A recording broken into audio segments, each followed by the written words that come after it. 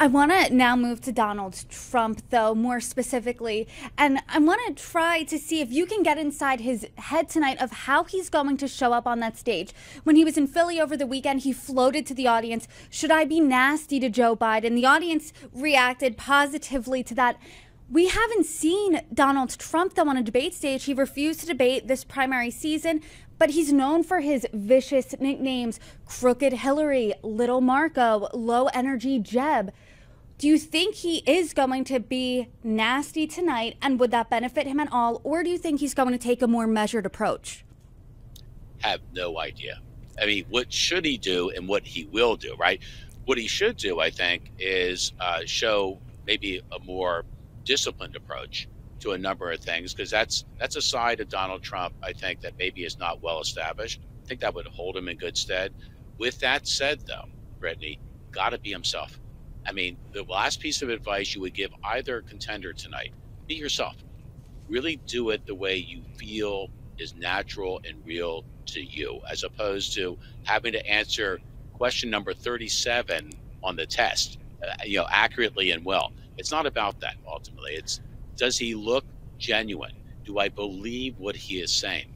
Those are the markers that are going to determine winners and losers tonight. That is a marker that Donald Trump, who, by the way, if nothing else, Brittany, he knows what it means to be on stage. He knows what it means to generate audience, to appeal to audience. That's all his days on The Apprentice and other things he's done have really taught him to appreciate that. I think he's going to keep that front and center in his mind as he performs. That's a really interesting point, because this is a historic moment in the sense of we had 4 years of Donald Trump's presidency. We're almost at the 4-year mark of a Biden presidency. So the American people understand their policies. They understand how these leaders govern. So do people care as much about the substance of their answers, how they're going to answer, opposed to, hey, both of them look mentally fit, both of them have good jobs, I can see their personalities more? What matters most here tonight? I think the last comment you made matters more to the president. It matters more to Joe Biden that he looks together, lucid, and sharp for 90 minutes. It matters more to Donald Trump that he presses the case. He's the challenger, right? Generally, what challengers do in campaigns is they take on the status quo. The status quo is President Biden and the Democrat Party.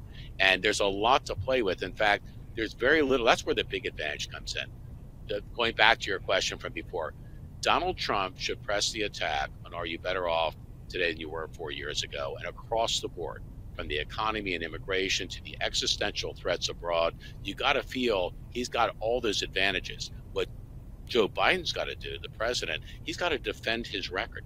He's got to defend the problems we're having on the southern border. He's got to defend the feeling of nervousness Americans feel about going paycheck to paycheck. He's got to defend that things are going to be okay and settled in all sorts of conflagrations around the world.